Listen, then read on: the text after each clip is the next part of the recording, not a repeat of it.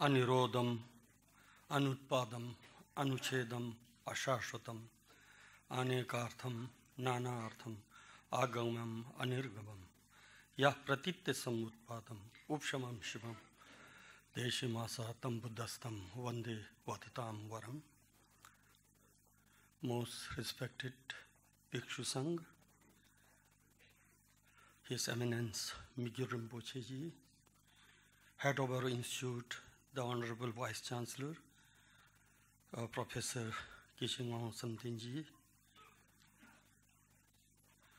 all of our faculty's members, member of the research faculty, and staff members of the Institute, and dear friends. It is a great opportunity for me to convene the special talk, Meditation for Mental Peace and Happiness by Venerable Mingyur Rinpoche Ji.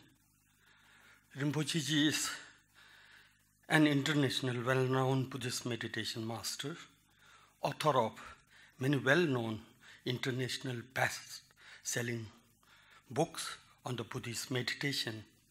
And under his guidance, there are hundreds of Buddhist meditation centers all over the world with thousands of followers. Although Rinpoche is very well-known Buddhist meditation master who need not to be introduction. In case there are some who don't know him very well, I will present here a very brief biography of the Rinpoche Ji. Mingyur Rinpoche Ji was born in Nubri, Nepal in 1975. At the age of 3, he was recognized by Gyabje Dingo Khyentse Rinpoche as the incarnation of Yongye Mingyur Rinpoche, who was the great Tibetan yogi. From an early age, he showed great aptitude in his studies and mastered all the 5 main branches of the learning in the Tibetan Buddhist tradition. In addition to his studies, Mingyur Rinpoche has completed several long periods of the personal retreat and has continuously received teachings and instructions from many great masters, including his father, the renowned Dzogchen master, Tulku Uryen Rinpoche Ji, Tai Situ Rinpoche, Salje Rinpoche, and Nyoshi Khen Rinpoche. He has traveled several times to the West, including visit to France, America. Giving the teaching and retreat, Rinpoche teaches with a remarkable depth and scholarship. In early June 2011, Mingyur Rinpoche left his monastery in Bodh Gaya, India, to begin in the period of extended solitary retreat. He returned in November 2015 and currently teaching his monastic and Western students living around the world. We are indeed very fortunate to have the Rinpoche Ji come here on our invitation and accept our request to give us a talk on meditation for mental peace and happiness. Thanks you very much, Rinpoche Ji. According to me, while philosophy could be taken as eyes, at the same time, meditation is like a feet, which take us to our destination. In other words, philosophy and meditation are like the 2 wings of the bird. Without these 2 wings, it is not possible to proceed toward the nirvana from the samsara. Therefore, thank you very much, Rinpoche Ji, for giving us some of your precious time. We are indeed very grateful to you for the coming here to kindly coming to our institute. First of all, I would like to our Honorable Vice Chancellor Kishingong Samten Ji to formally welcome Rinpoche Ji.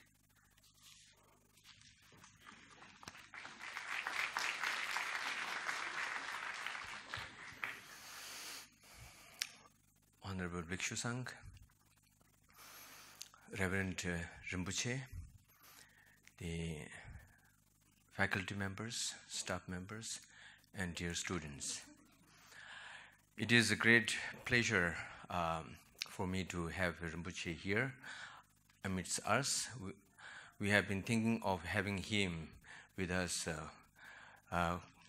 quite for last many years. But last year when I met him personally, then I requested him to be with us, and then he gladly accepted. And also we fixed a time, but that which was available for Rinpoche, and he was in India at that time. But since that was a time when we had our examination, so that was not possible to arrange his visit. So this time, so well in advance, Rinpoche and we had been in contact and then fixed this time. So we are really very fortunate to have you, Rinpoche, here. And I really express my gratitude for sparing some time to be with us.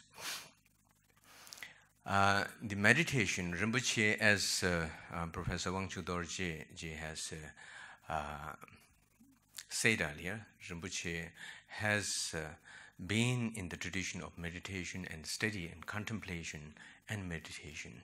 So which he started from very early age, the three things, Shravan, Chintan and Manan, the study, contemplation and meditation. The meditation here means embodiment and internalization of the things that he has already contemplated on and he has studied on. So this started from his very early age, which all of these three things went together in his life, and he has been carrying this. And as a result of this, he is benefiting thousands of people, millions of people around the world. So this tradition, as we know, is from the Tibetan Buddhism, which again is traced back to the ancient Nalanda, Vikramashila, Takshashila tradition, in which there is a very rich scholarly tradition of exploring the realities, not in the sense of just having kind of mystic feelings and then kind of just simply confined to belief system, but exploration of reality of external world, exploration of reality of inner world, internal world, and particularly the system of mind, which itself is so complex and so deep and so mysterious that apparently most of the 99.9 people are acquainted with the external world, but not acquainted with the internal world. The internal world itself is so complex. In fact, the internal world is more complex and more deeper and profound than the world we encounter with our senses. So this has been explored in the ancient Indian tradition. What is this inner world? What actually this is constituted by? And then to understand this, it is necessary to understand the details and the complex of the mind, system of mind. And now these days, as His Holiness the Dalai Lama says, the science of mind. And actually the modern science is more kind of dedicated towards the science of material world, whereas the ancient Indian tradition, and particularly the Nalanda tradition, has been focusing on the exploration of the inner world, particularly the mind, the mental world. And as a result, they have been able to find out the details to such extreme units of the mind, and then to work on them. And that is how there is not only the system of mind is explored, but also how to train those mind, how to train the mind, and how to cope with those negative mental states, and how to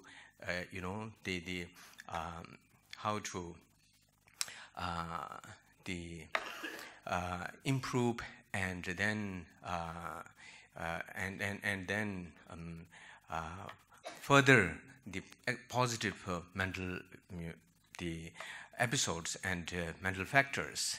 And in such a manner, there are very extremely systematic tradition of training the mind, and then the spiritual gradual processes through which the mind can be trained and then achieve happiness. So this, the science of mind and the training of the mind through which one can attain happiness has been the greatest kind of, the treasure of the Buddhism that is preserved in Tibet, clubbed with the scholarly tradition, because these are to be studied with the enormous tradition of scholarship, and then grounded on that, then there is a process of contemplation and internalization. So that is why how Rinpoche is a product of this tradition, and then since very young age he has been actively not only teaching but meditating, and then as a result of that he has been teaching to, as it has been said, teaching to millions of people around the world, and then has written a number of books. And in one of the book Rinpoche's, the subtitle is Unlocking the Secret and Science of Happiness. This is really, it is not just kind of metaphoric expression, but it is a real, the reality, the unlocking the secret and science of happiness.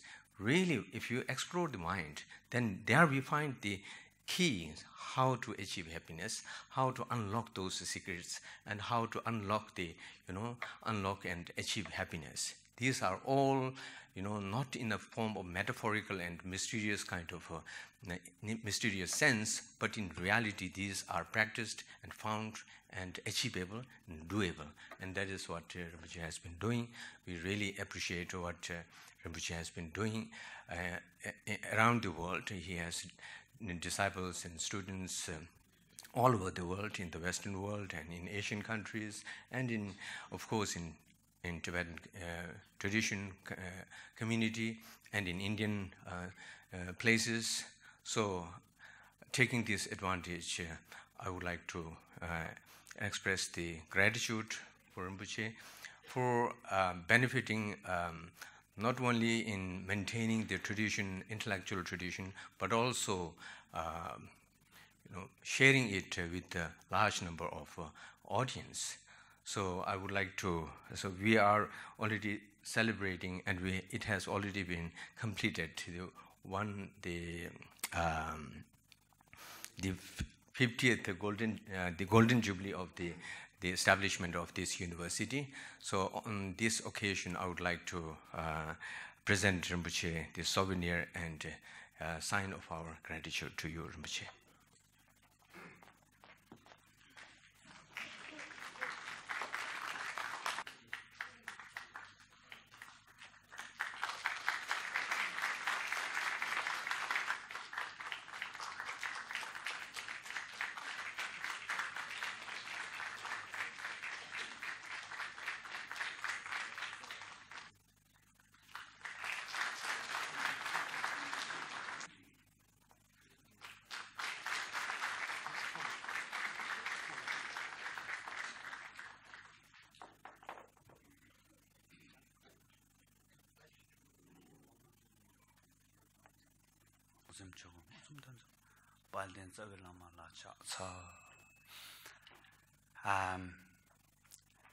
I'm very happy to be here at the university today, and as Vice Chancellor requests me to come here to give some speech. So today, my speech is about meditation.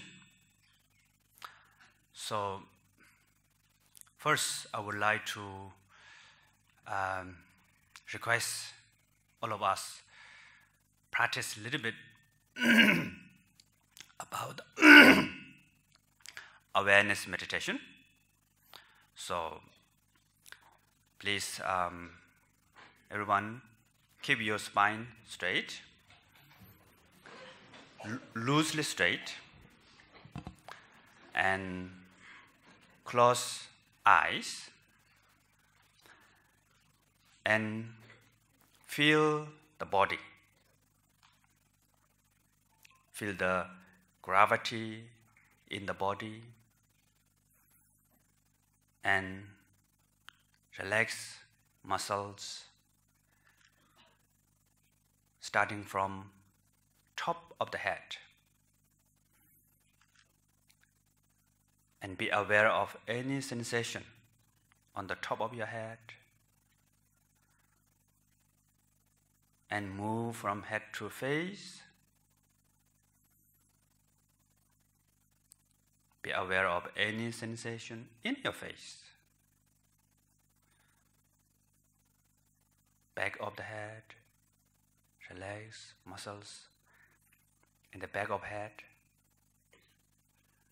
And be aware of any sensation, pleasant, unpleasant, neutral, or maybe there's no sensation. Be aware, to be aware of even there's no sensation. Now move to the neck. Same as relax muscles in your neck and to be aware of any sensation.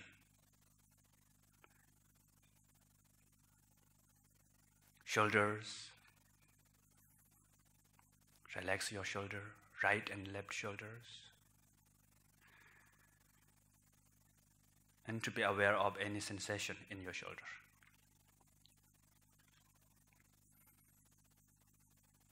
Now back.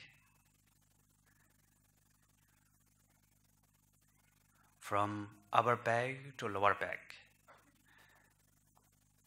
Be aware of any sensation in your back.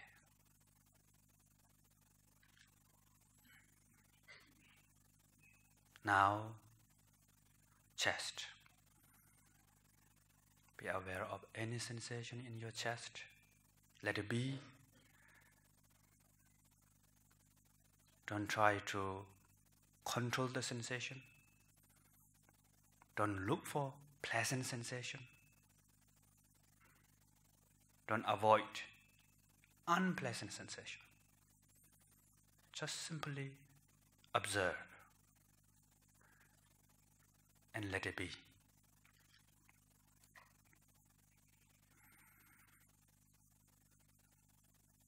Now move to the stomach.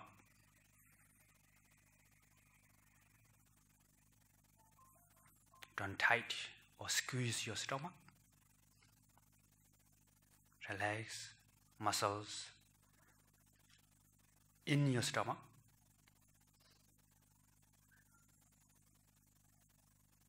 And to be aware of any sensation in your stomach.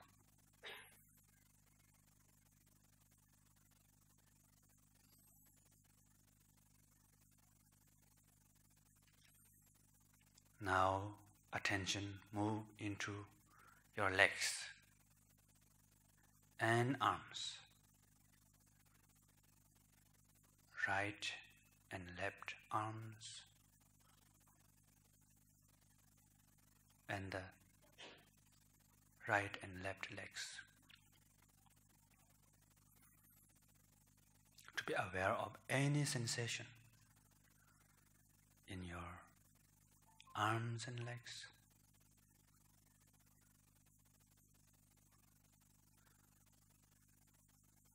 Let it be.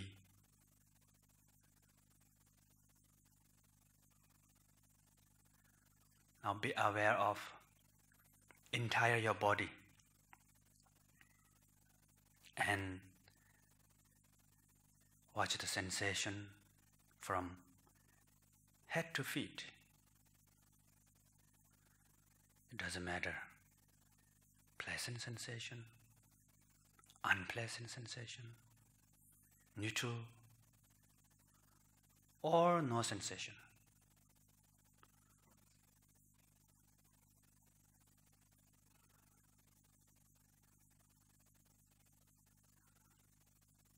Don't try to control the sensation. Don't suppress. Let it be.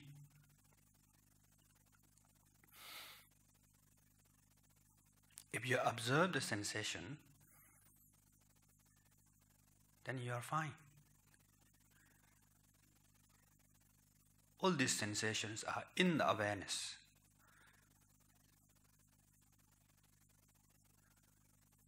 Let sensation arise in the awareness, be in the awareness, let dissolve into awareness.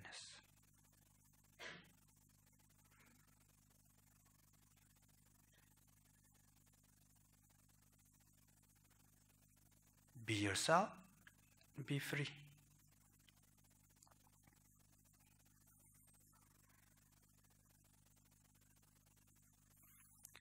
Okay, now please open your eyes. So, how was it?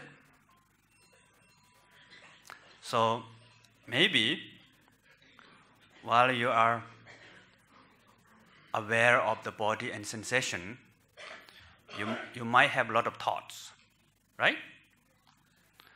Thinking about the past, future plan. There's a lot of yada, yada, yada in our head. Talking. Where I can find the sensation? Sometimes when you look for sensation, you cannot find sensation. Or you might have unpleasant sensation, which is you don't like.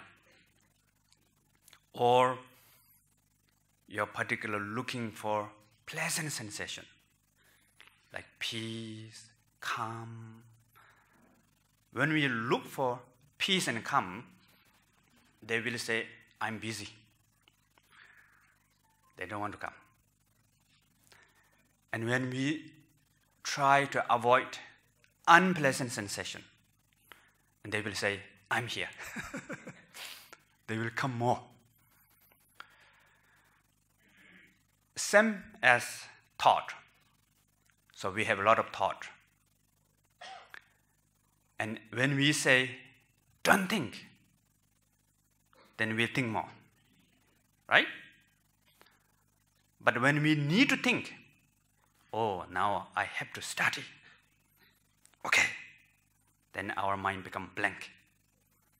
Especially when you do exam, right? Very important moment. Okay, today I memorize all these things and I have to give all the answer. So pen and paper, and mind become blank. And after finish exam, when you go out, oh, I remember the answer. So that's what we call our mind is like crazy monkey. Our mind is not pliable, walkable. And the most of the time, our mind does the opposite. Right? When we say yes, mind says no. When you say no, monkey mind says yes. I don't want to be worried. I want to be peace. Then you become more worried. Okay, from today on, I want to be nice, kind, with big smile. But then, if you met your friend or your colleague which is irritating you, after 3 minutes later, anger comes like bomb explosion. And then you may express maybe not nice word or not nice attitude. After you're done, you regret. Oh dear, I shouldn't do that. So that is the causes of suffering. The base of suffering is ignorance. And then from ignorance, there's aversion and craving. So it's like if you want to drive a car, first you have to on the engine, right? So engine like ignorant. Then we have accelerator and brake, like aversion and craving, attachment. So, through that, then we will have suffering of samsara, car of samsara. And this go on. So, as Vice Chancellor mentioned about that, there's a lot of great things within us, within our mind, that we can explore, that we can discover. There's unlimited discovery within ourselves. The inner world is more interesting than outer world. So we have awareness, we have clarity, we have mindfulness, we have wisdom, we have love and compassion, we have skills, capacity, so many things are within us. So the meditation technique is to recognize our innate quality, our potential, and to find the real answer within us. As Buddha Shakyamuni seeking for great answer. He was a king, right? The prince. So, although he has luxury, palace, nice parent, wonderful life, but he felt that something is missing. Then he went to search the answer. He learned so many different philosophy and different tradition of meditation, but still didn't find answer. And he even did 6 years of meditation. In the end, he went to Bodh Gaya and sat down under Bodhi tree and let go. Let go of all the philosophy, all the meditations. Let be as it is, as it is. Then he found the great realization, great answer. The answer is, everything is there. You don't need to look somewhere else. Yeah. So, therefore, for the meditation, there are many different levels of the meditation. The first meditation is what we call karma-biting meditation, shamatha. And for that, the first important is we have to recognize awareness. So what we call the essence of meditation is awareness. So what is awareness? Awareness meaning knowing. Knows what you are thinking, what you are feeling, what you are doing, what you are seeing. That is awareness. So, to connect with that awareness, we need to use object. Awareness is like light. You know, in this room we have light, right? Do we have light in the room? Yes. Can you see the light? You can see light, right? You can see light on my face, on the wall, on the ground, on the ceiling. But it's not so easy to see light in the empty space, isn't it? Not so easy, although there's light. So therefore, the nature of this, our mind, is shunyata. There's a lot of great, which is emptiness. There's a lot of great qualities are there, but at the beginning, not easy to grab that. So we need to use support. We can see light on the wall, so we can connect with the awareness through object, through breath, the breathing meditation, anapana, or through sound, and just what we did is through sensation with the body, right? So, but when we are aware of the breath, the most important thing is the awareness, not the breath. breath is just support for awareness. So it doesn't matter. Slow breath, deep breath, shallow breath, good. Breathing is not so comfortable, or smooth breath, it doesn't matter. Most important is whatever your natural breath, and you just be aware of it as it is. Be aware of as it is. Okay? So maybe I will introduce more about awareness. Now, you remember about awareness? What did I say? What is the awareness? Knowing, right? Maybe we will do one simple exercise. Please raise your hand. Do you know you're raising hand? Yes? Yeah, that's awareness. Do you feel any sensation in your hand? If you continue, raise your hand, please. If you feel cold, shake your hand. Okay. Do you know you have this cold sensation? Yeah, that is awareness. And how many of you feel warm? Shake your hand. Yeah, you know. Do you know that you are feeling warm here in your palm? Yes? That is awareness. And how many of you don't feel anything? Cannot find any sensation? Shake hand. Yeah. You know that you cannot find, right? That is also awareness. So for the awareness, it doesn't matter. Warm, cold, no sensation, it doesn't matter. Continue, raise your hand, please. So, now, how many of you have pain here?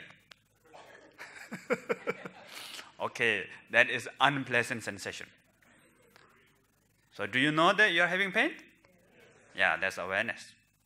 So now, put your hand down. Do you feel relaxed? That is a pleasant sensation. So when you feel relaxed, if you're aware that you are feeling relaxed, that is also awareness. So it's very simple, actually. Just to be aware of it. And it doesn't matter, the object. Cold, warm, neutral, or even there's no sensation. Or pleasant, unpleasant, neutral, doesn't matter. Just to be aware of it. Okay, so now there are few different types of meditation technique. At the beginning, we need to begin with some objects. So, few choice. One is breathing. One is the mental recitation. Another is maybe sound. So, which one you prefer? Sound, raise your hand. Okay. Breath. Mental recitation? Okay. Breath. So, how many of you breathing right now? Raise your hand. Of course, right? Do you know you are breathing? Yeah, that is awareness. You are aware of your breath right now. Very simple. That's all. So just simply be aware of your breath. So breathing in, breathing out. 1. Need to count. So in the Abhidharma Kosha said first step of the breathing meditation is just count. Count until 10. So breathing in, out, 1. In, out, 2. Just like that. So now we're going to practice this together. And the meditation posture, there are many, normally what we call 7-point Vajrayana posture. But make it simple, only 2. So first is keep your spine straight, all the way to head. Loosely straight, because the spine naturally a little bit curved, right? That's okay. That's the first one. Second, relax your shoulder and the arms, legs, the relaxed muscles in your body as it is. Okay, now please keep your spine loosely straight and balance your feet. You are sitting on the chair. Touch both of feet to the ground. Balance. And now please close your eyes and feel your body. Feel the gravity in your body. And scan your body from head to feet. Same as before. Observe whatever sensation there in your body. Pleasant, unpleasant, neutral, it doesn't matter. Just simply to be aware of it.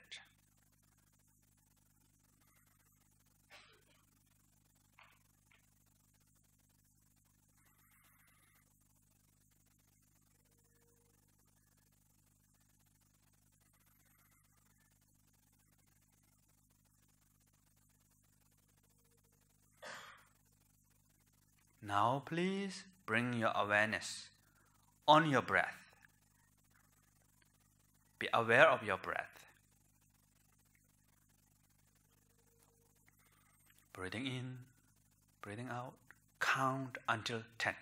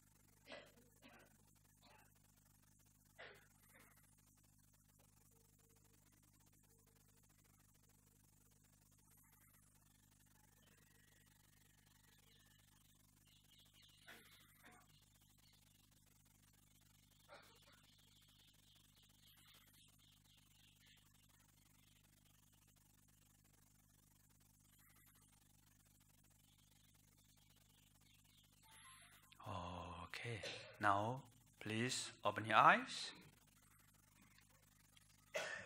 Okay. How was it? How many of you finished 10? Raise your hand. Great. And how many of you count less than 10? Raise your hand. Yeah. So there are many different breathing styles. Some of you, the style of your breath is deep, so very slow. Some of you are shallow, fast. So whatever your breath, be as it is, and you're just aware of it. And how many of you, when you try to be aware of your breath, there many thoughts comes.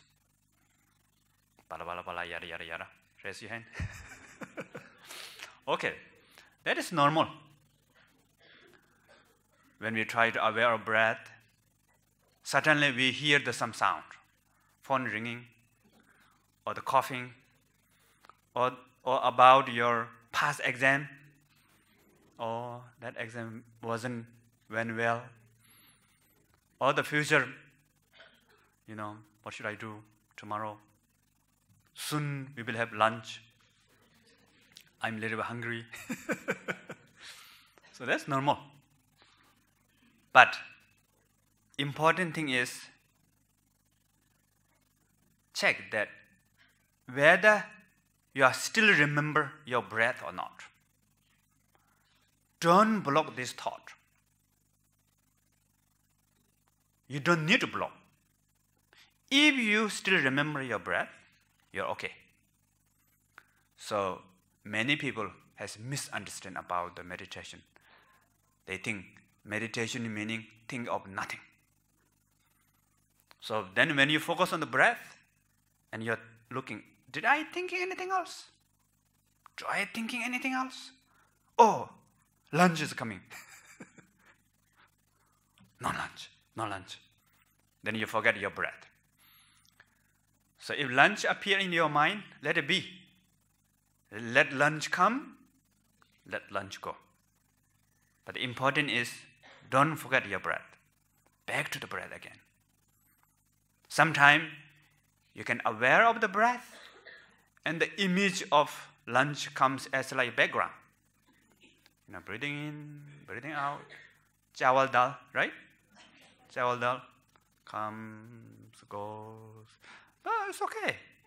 If you still remember your breath, let it be.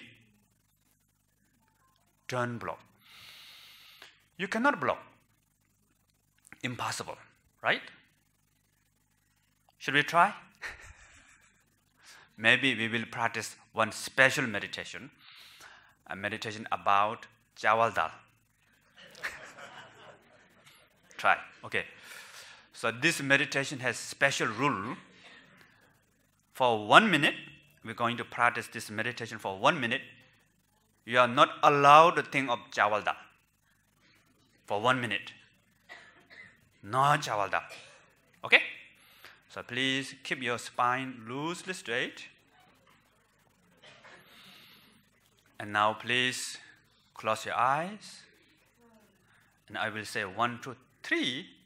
When you hear 3, no chawal dal. So first scan your body. Relax muscles in your body. And to be aware of sensation from head to feet.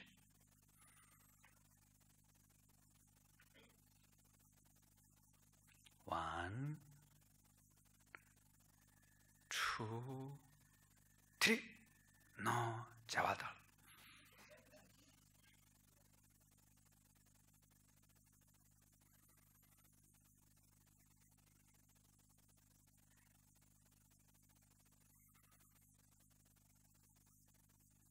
Don't think that I cannot think chawal dal, Then you will think more. So, if you think chawal dal 1 second, you will lose this meditation. So, be careful.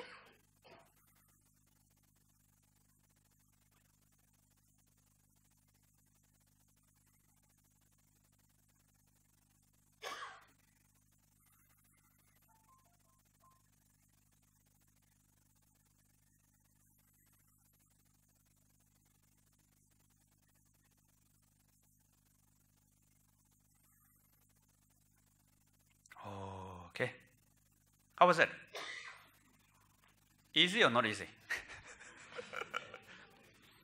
Lot of chawal dal. So when you say no chawal dal, then you think chawal dal more, right? Many style of chawal dal. Basmati rice, normal rice, and different type of dal, yellow dal, black dal. So that is aversion. So the 3 roots of the samsara, root of samsara. First is ignorance, right? The second is aversion and attachment. So when you try to block, control, suppress, then the opposite become more, aversion. So for the meditation, you don't need to block anything. Important is to connect with awareness. If you connect with awareness, whatever thought, emotion come, let them come. Let them go. Your mind back to the breath. Back to the breath. Remember your breath. And also no need to look for special feeling, sensation. Don't look for peace, clarity, non-conceptual state of mind. Right? No need. As I mentioned before, if you look for peace, calm, peace, then they will say, I'm busy, right? But if you don't care about those, they will come automatically. So when we meditate, there are 3 pleasant experiences, which is clarity, bliss, non-conceptual experience. And there's a 2 rough experience, which is dullness and agitation. So these 2, both are same. So the problem is we attach to that. It's very important to have clarity of awareness, but not the clarity of experience of clarity. Essence of meditation is not the peaceful, not the bliss or joy, not the clarity. The essence of meditation is awareness. So, peaceful, clarity, joyful, dull, agitation, both are same. So in Tibet, we have example. From eastern Tibet to go to central Tibet, Lhasa, there's a lot of mountain, up and down. When you go up, it's getting close to Lhasa. When you go down, also getting close to Lhasa. It's journey. So therefore, for the meditation, we will have up and down. 3 peaceful experience, 2 rough experience, but both are same. Important is awareness. And this awareness cannot be obscured by dullness or agitation, or bliss, joy, clarity, non-conceptual experience. Right? So, the first important is recognize awareness, right? That's the wisdom. So awareness also has wisdom. To recognize awareness, recognize knowing is the wisdom also. So maybe I will do one examination, not the teachers, for students, examination of awareness. Don't worry, there will be no failure. Awareness cannot be failed, okay? So I will ask 3 questions, and you can give answer whatever you feel or you think. You feel or you think, okay? So this is the examination of awareness. So how many of you know awareness now? Raise your hand. Okay. And how many of you not recognize awareness yet? Raise your hand. Yeah, great. Okay. And how many of you not sure? Maybe this, maybe I know. Raise your hand. Okay. Now I will tell you the result.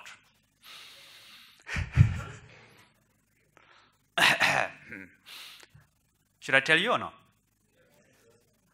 The result is all of you are pass. I told you that there's nothing, no one will fail, right? So all of you are pass. How did you pass? Of course, those who said, yes, I know awareness, of course you pass, right?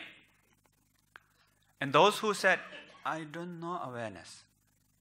Do you know that you don't know?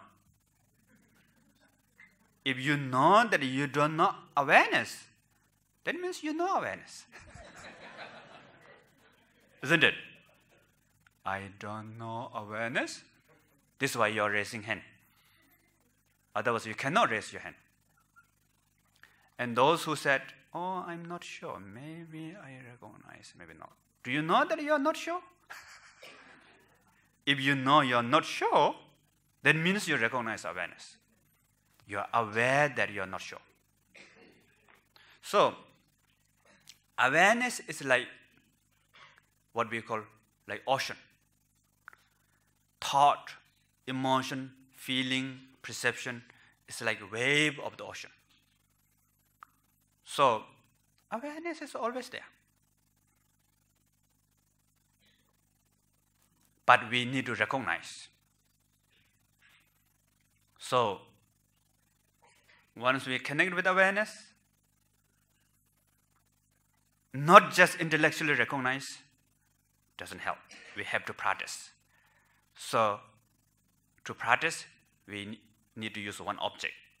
So here we are using breath, and to maintain the recognition of awareness with the breath. So breathing in, breathing out. Of course, at the beginning, you cannot count until 10, right? Breathing in, breathing out, 1, and then 2, and then 3, and jawal. And you are in the restaurant eating jawal dal. And you don't know when you get in the restaurant, how you get there. Oop, I'm supposed to meditate on my breath. How did I get here? You lost. Again, back to the breath. Oh, remember your breath. Breathing in, maybe 3, 4, 5. Lost again. Jawal dal. Or go to the past, go to the future. Oh, again, back to the breath. Then slowly you can count until 10. So when you count until 10, stop a little bit. And again count from 1 to 10, again stop. So when we try like that again and again, then our mind becomes more pliable, workable.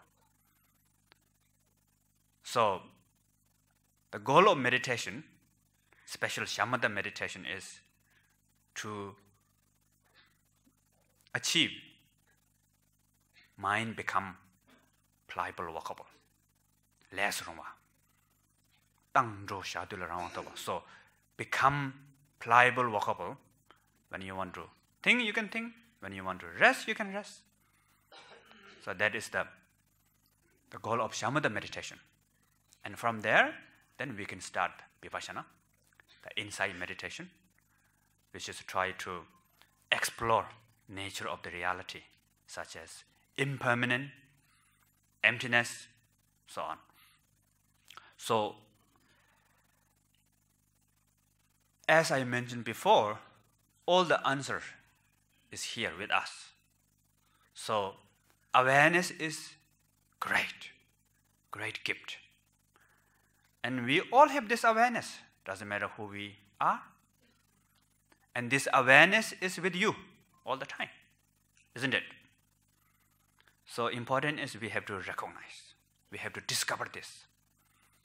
And we need to maintain that recognition with the object first. So that's the meditation. So I will stop here and open for Q&A, question and answer. And if you have any question special related with your own experience when you meditate, how you understand or not understand, or focus more on the experiential part, okay? So, welcome. First of all, I thanks very much for VC and other concerned persons to organizing these meditation sessions. When Rinpoche talk about the Namnang Chodun, the 7th posture of Vairocana, where we meditate, there we find that the focus of your eyes should be on the tip of nose.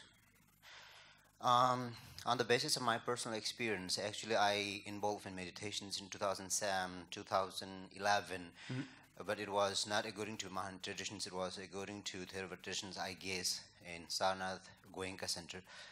The reasons of closing eyes while we meditate is to escape ourselves from distractions. But if we go with the Nam Nang Chudin, that the sevenfold that we talk, should we just focus our eyes, focus on the tip of nose, and at the same time focus on the breath? Or should I just focus on the tip of nose or breathing? Focus our eyes on the tip of nose, but mentally focus on the breathing? So that was my questions. Another question, the second question is, as we already discussed that the meditations and philosophy in Buddhism is almost like two feathers, for example, at a bird. But it might be the case in ancient time that we have both of them in monastic institutions. But as far as my experience goes, these days we don't have meditation sessions. Although it's intellectually talked, but practically we are not talking about the meditations, especially in Mahana traditions. Whereas in Theravada traditions, we found that they meditate every times after their teaching. I just asked Rinpoche whether Rinpoche has any plans in future to initiate meditations in other monastic institutions other than your monastic institutions, or if Rinpoche will actually accept us if any of us approach to Rinpoche to learn about Mahanic meditations. Thank you. Thank you. So the first, related with the first question. So eyes gaze, there are many different styles. So basically there's two styles. One is closed, one is open. So what we call normally, when you practice shamatha, karma biting meditation, closed eyes is better. And when you practice vipassana, open eyes is better. Or if you are beginner meditator, close eyes, and as you get more experience about meditation, open eyes. So there are different recommendations. When you close your eyes, just close as natural. Like when you go to sleep, you close your eyes, right? You don't need to close particular way.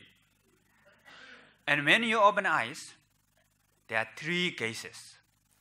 The common one is, as you mentioned, looking tip of your nose. But it doesn't mean you cross your eyes and to find your nose. Not like that. If you do that, then you see double everything, like this.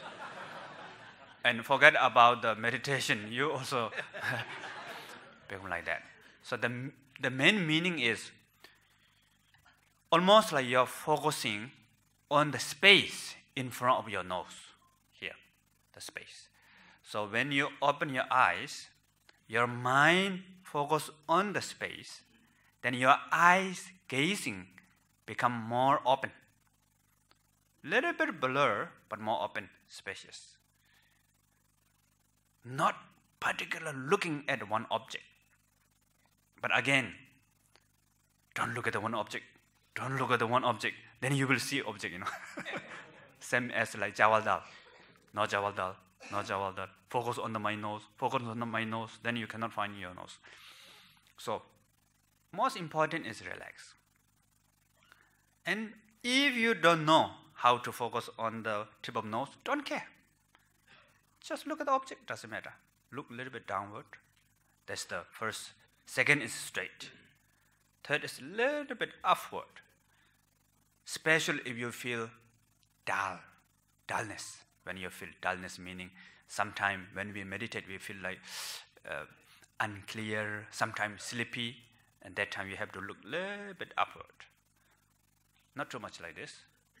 A little bit. Or when we feel agitation, lot of thought, think a lot, Sometimes when you begin to meditate, what we call waterfall experience, which is we feel like thoughts are getting more. Oh, my mind become worse than before. What happened? I'm thinking a lot. Before, I don't have so much thought like this. That is a good sign. What we call waterfall experience. For example, normally when you see the muddy river, when you look at the muddy river, you cannot see fish. But then the river become more calm and clean, you will see a lot of fish in the river. You might wonder, wow, so many fish are here, where they come from? But actually they are there. So same like that. When we begin to meditate, our mind become more calm and peaceful. We will begin to recognize so many thoughts. So if you feel this agitation, like your mind become wild, a lot of thought, emotion comes, eyes, gaze, look down. Or sometimes close. And then if your mind become more balanced, look straight. So something like that. But also need to change. If you look at the one eyes gaze all the time, feel bored after a certain level. So when you change your gaze, you feel fresh. And the second question about the meditation, actually in Tibet there are many meditation lineage and many monasteries they practice. And many places they study and practice together. And they are like 3-year retreat centers also. And also nowadays, also in the my monastery, we try to follow the Nalanda tradition. So in the Nalanda tradition, a lot of scholars, they study in the daytime, and then in the evening they contemplate, in the morning they meditate. So study, contemplate, meditation together. So we try to do that. Thank you. Next.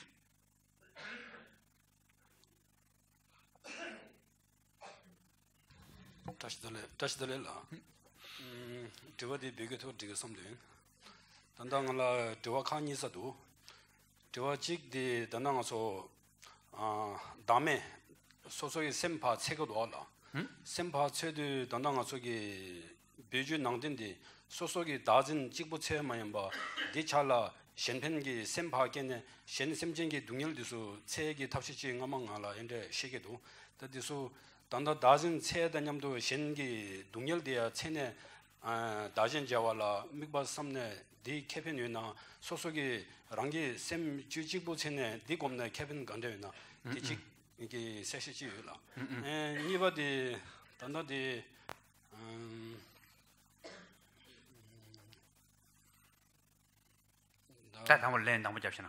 So, there are many different types of meditation. So, mainly what we call two things. Two wings of bird, which is related with the relative and absolute. And for the relative, there's the compassion, bodhicitta, there's a devotion, faith.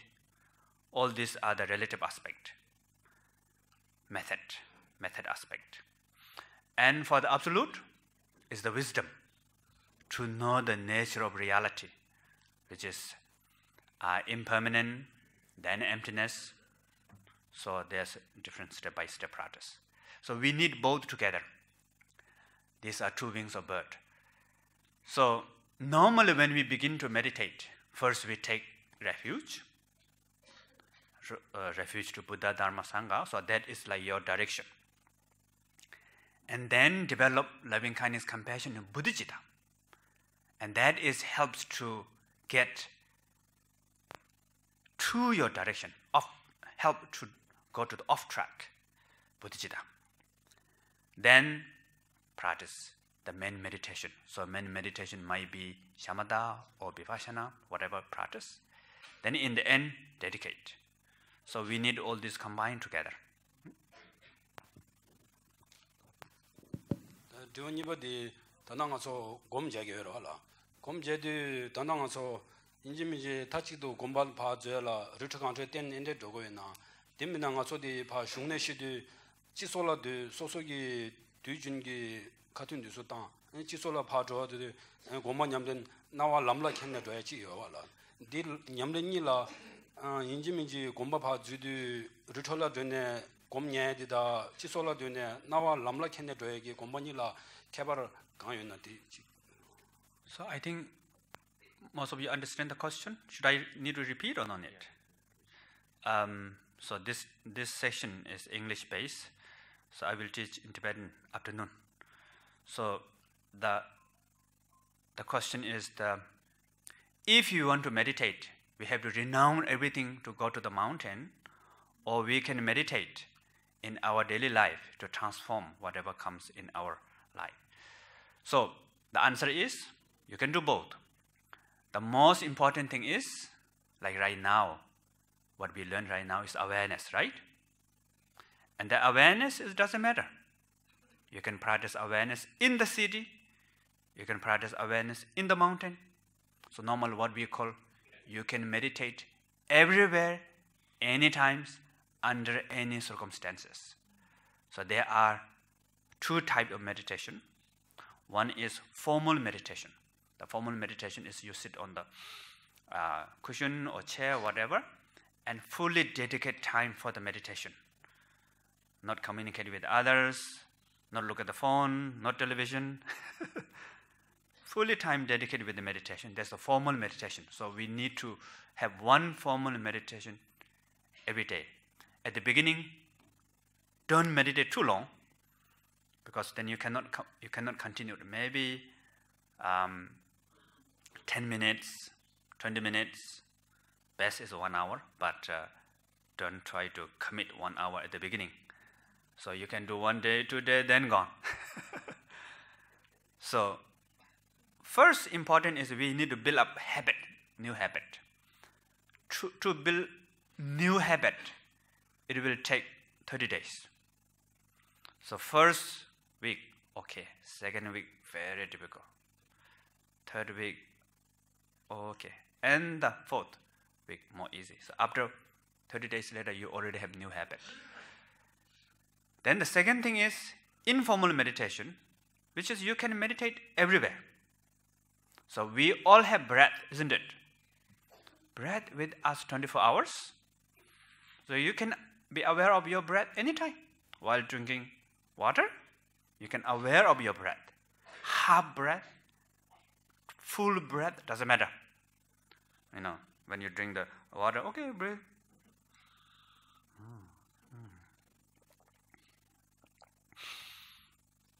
Right? Or when you study, look at the book, and time to time, watch your breath. Again, think about meaning of book. Rest your mind with the breath. That way, it's good for study also. Your mind has opportunity to relax, and our mind become more open, more spacious, more creative. And not only that, also if you are working in your life, if you have project, you can think first. Rest with your breath, and think again, rest. Or while you're having chawal dal, or having communicate with others, watching your phone, television, anytime, everywhere, short time, many time.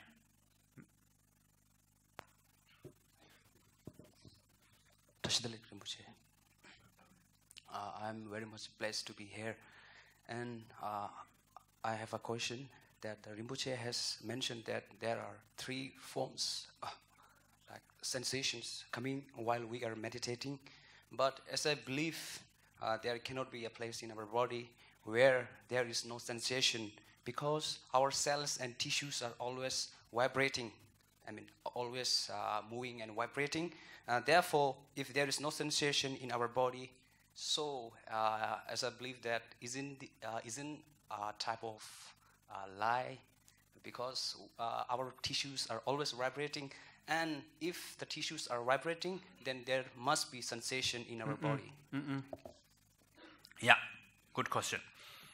So the main thing is for the experiential level, at the beginning, some part of body, you cannot find sensation. So many people, special this happens in the, so what we call normally 4 bases of mindfulness practice. Mindfulness of the body, mindfulness of sensation, mindfulness of the mind, and mindfulness of phenomena. So there are many different traditions. Each tradition, they focus many different, especially in Buddhist, they focus more about the body or sensation or something. So those people who focus on the sensation, those traditions, and they are looking for the subtle sensation, which is always there from top of your head to the feet. The subtle sensation. So if our mind can be with that subtle sensation, and eventually that really helps even dissolve the gross sensation. And these gross sensations are connected with the aversion, attachment, all this. So in the end, entire our body dissolve into the subtle sensation. And especially if you see that subtle sensation is changing, impermanent, moment by moment, and that is we can achieve arhat. So in that tradition, of course, a lot of emphasis about the subtle sensation. But the problem is many people looking for that subtle sensation. Then you are become like dog chasing tail. Aversion, attachment also comes looking for subtle sensation, subtle sensation. So for our tradition is don't care. Most important is connect with awareness. If you see sensation, okay. If you cannot see sensation, okay. So no sensation meaning you don't see, you don't feel. Let it be like that. A very cordial welcome to you, sir. And I have this one problem for myself because I heard that while meditation we have to focus, and then I have heard that while meditating you need to let go, as you say. But yeah, from my experience, I have tried meditating, but when I try to focus on my object, on my breathing, I get agitated, like because I cannot hold on it, so I get depressed on it.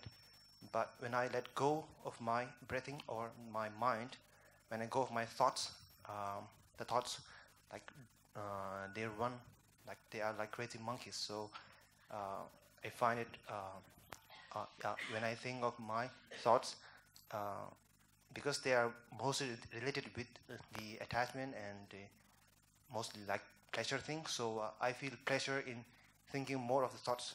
So how to control my thoughts? Because you said that we have to let go of the thoughts. Yeah. So that's my problem. Yeah. Letting go is not giving up. So letting go meaning let it be as it is. It's the middle way. The middle way meaning the follow the flow of the nature, flow of the truth. So when we are aware of our breath, as I mentioned before, don't block thought and emotion. You cannot block. But don't give up your breath. Let it try to back to the breath. Remember, am I? So sometimes what we call Tibetan Sheshin. Sheshin meaning like mindfulness. So check, am I forget my breath or not? If you not forget your breath, then whatever this agitation, thought, monkey, mind, let them come. You don't have to worry about that. So don't get lost, but don't block thought and emotion. Tashidali Rinpoche, I have two questions. My first question is that in ancient time, they are saying Dalai Lama arrives in a nation, and Dalai Lama sees a person who has no head. Ancient time? Yeah, in ancient time, I've heard this story. There is a man without having a head. So my question is that it is possible to meditate without a head. Sixth Dalai Lama life story, right? Yeah, sixth Dalai Lama maybe. Oh, right. Sixth Dalai Lama. Yeah. Anything is possible, right? Samsara meaning possibility. But when we meditate, we have to think about the breath and focus on it. So we think from head, so it's possible yesterday. Yeah. And my second question is, maybe it's a little stupid question, but there is a saying, of Dalai Lama, sleeping is the best medicine. So it's really hard for me because I always sleep, but how can it be? You cannot sleep well? Oh, you're always sleeping? I always sleep, but how can Okay. it's really understandable. So, in the Abhidhamma, what we call the food, of course, the regular food is also food, but sleeping is also like food for the body. So, we need, now scientists said we need to sleep every day from 6 to 8 hours, right? So, normally, we need to have balance for our body. So, active and rest. So, nowadays, people are busy with life, special in the night. Many people sleep very late, and that is not good for the body. And even in the Tibetan medicine, what we call the balance of resting and active has to be balanced. So, sleep, good enough number of sleep is very good. But too much sleep also not good, right? Too less sleep also not good. The middle way. Good afternoon, Rinpoche, and we are very blessed to be making an appearance here. So we feel really gratitude toward you. Thank you. So the question mine is that it is according to my own individual experience.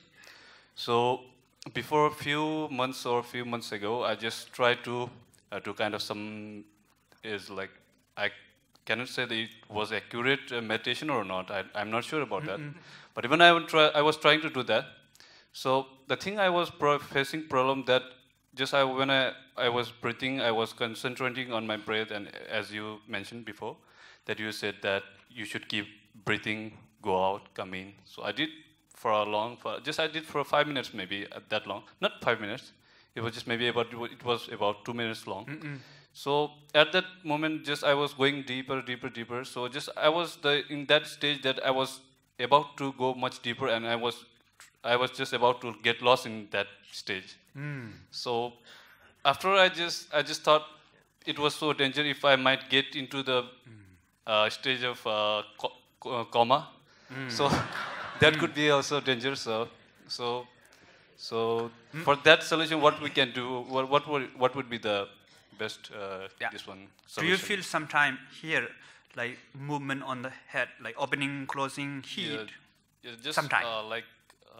Not actually, but just. Do you feel anything from spine, back, like tingling or like electric movement? Yeah, like kind of that electric kind of that was vibration on. Vibration, right? Yes. Yeah. So that's what we call energy movement. So sometime when we meditate, we will have this energy movement. So feeling like vibration from the spine or inside the body, or pressure from the head, throat, heart center, and sometimes a little bit shake, some people. But this energy movement is not bad. It's good. Actually, what we call transforming prana, bindu, nadi, like the nerves, cells, energy in our body, transforming impure to pure. So therefore, we will have this energy movement. So energy movement has 4 things. The first is a sign for the body, in the body. Second is sensory perception. Someday you see dot, color. Some people has even visions, sound, hear the mantra or smell, taste. And third is sense of energy. Oh, this place has good energy. Oh, this place has negative energy. Third is emotion up and down. Like now you have this intensive experience, going more deeper. In the end, you feel like almost losing yourself, right? So this is why you feel afraid. No problem, you can let it be. But the most important is try to keep connected with awareness. If you feel like deeper, in that moment, do you aware of that feeling of deeper? So if you be aware of feeling of that deepness, then you are connecting with awareness. And then whatever you feel, see anything, don't attach to that. Just treat it as like watching television. Last question. Rinpoche, my question is that when we do Anapana meditation, we have to think my breathing is going to out and in. If we think breathing is going to out and in, that mind is conceptual. I think when we do meditation, we need non-conceptual. How to think this clearly. Good question. So, when Buddha was in India, Buddha taught about emptiness, shunyata. And then also Buddha taught about the compassion, six paramita, the generosity, so on, so on. And then student asked same question. You said everything's emptiness, but sometimes you said, oh, compassion, devotion, help others. And these are concepts. They're subject and object. So it seems like a contradiction. And Buddha said, the student was farmer. Buddha said, when you make the farm, what is the best fertilizer? Or something from the toilet, right?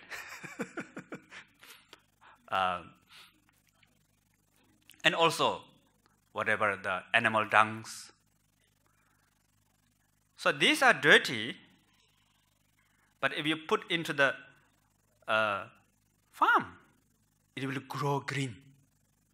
So, although shamatha is subject and object, aware of your breath is concept, and also relative compassion, relative bodhicitta, devotion is concept, but good concept. And from there, we will develop wisdom. So go beyond concept. Another example is Buddha said, if we rub two woods, can produce fire, but in the end, the fire will burn wood itself. So using the good relative practice can develop wisdom. In the end, you can go beyond of that also. In order to cross river, we have to use boat. But once we cross the river, we don't need boat. Just like that. And the last one. I have a very simple question. Breathing meditation is actually very good for calming our mind. But when we are doing visualization meditation, like our own Lama Guru, how to achieve clarity, because clarity is very important in visualization. It's satisfying, but how to achieve that? From my experience, breathing meditation doesn't have much. Thank you. So, the shamatha meditation technique, there are many different styles. Like in the many suttas that mention about imagining Buddha, Shakyamuni, in front of you.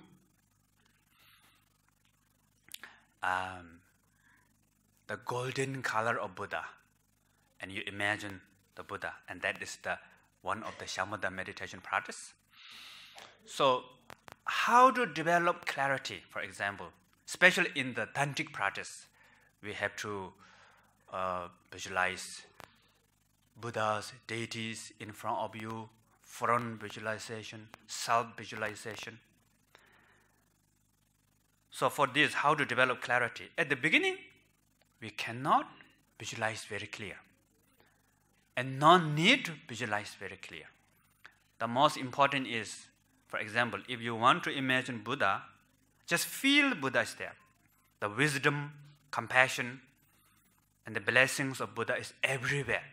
There's no difference between day and night, no difference between you pray or not. So, so whoever thinking of Buddha, Buddha is just right there in front of you. So when we feel the presence of Buddha, but then there's a lot of process of this visualization, what we call yo top gom. At the beginning, move. The image will move.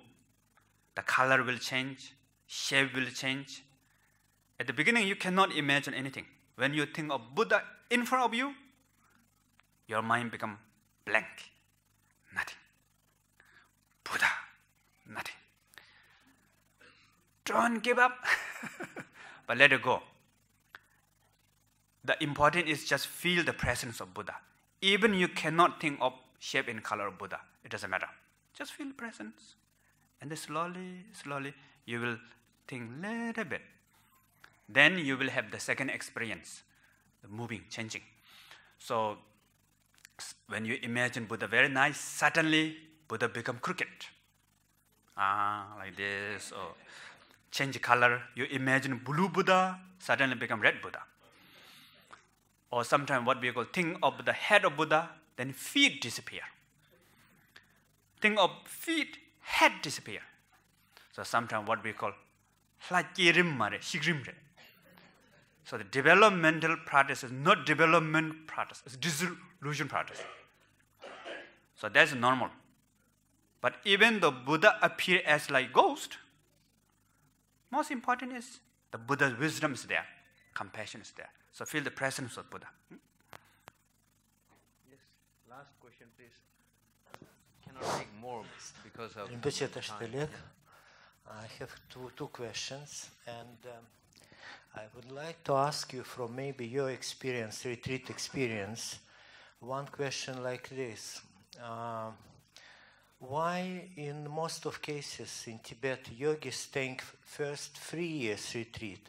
Is it special something in this curriculum for 3 years, not for 1 or 2 or maybe 5 years? Maybe you can tell from your experience. This is first question. And second, recently I met one monk who was dreaming many years about retreats, but when in Nepal he went somewhere in mountains and was meditating on impermanence and death. And he said, I felt so afraid that here no medicine, no hospital, and he was sick. And he thought I might die, and what to do in this case? So he said, I was so afraid, first time in my life, and he was quite brave monk, because he faced such reality that he said, I was honest with myself and I stopped this meditation and this 3-year retreat. So maybe from your feelings and your experiences of such retreats, maybe you can tell a little bit about such reflections. Thank you. So the tradition of 3-year, 3-month retreat comes from what we call, this is special in the Vajrayana tradition, when we very serious practice, and you will achieve enlightenment within 1 lifetime. So when we count about the breath, so one day we have 21,000, right? 21,600. Yeah. So we have 21,600 breath. So normally what we call every 32 breath, there's a half wisdom breath. So when you count this for 100 years, then that will be 3 years and 3 months and 3 up and down lunar move. So if we really focus to practice meditation day and night for 3 years, 3 months, then possible to achieve enlightenment. That's the reason. But of course, nowadays, our mind goes here and there, right? Sometimes our body in the retreat, but mind goes everywhere, so it doesn't count. But the monk, what you mentioned, is want to practice to retreat, go to the mountain, and afraid of death. It's possible, of course. So normally what we call, first, when you develop meditation experience, you have to stay with a safe place. You have to learn from the teacher and with the community of practitioner. So once you develop certain experience, then you go to wild place. So it's like making fire. So first you have to make fire with a safe place, with the small, tiny woods and like that, right? Once the fire become big, then wind, strong wind or add big wood, doesn't matter. So everything become the fire, just like that.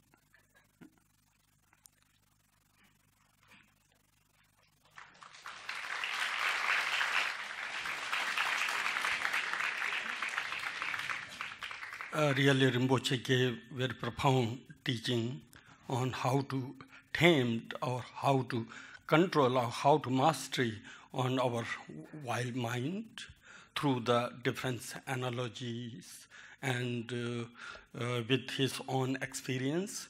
Really, I think meditation is the only way to master our mind. So Buddha has said in the sutra, there are three unconceivable powers. Like the powers of cause and effect is unconceivable, which is of course in front of us. The diverse habitant and inhabitant is the of course result of the cause and effect. And likewise, Buddha has taught that the physics, energy has unconceivable power. Again, that is which is in front of us. We have the cell phones, we have the supersonic jets, and these all are, of course, the quality of the physics. Likewise, mind has also potential, unconceivable potential. In order to achieve that mind power or spiritual power, we need, I think, the meditation. Meditation is the only way. Of course, Rinpoche-ji have explain very simple way, how to meditate, Of course, in the meditation, as mentioned Rinpoche-ji, awareness is the dominant factor of the meditation, He's very simple way explain, what is awareness is, very simple way. If we do try in that way, definitely we will be able to achieve in mastery in our mind, I think. With this, really, I like to thanks to Rinpoche for giving this opportunity. And last, now I request to Dr. Tashi Tsering for deliver the words of thanks. Tashila.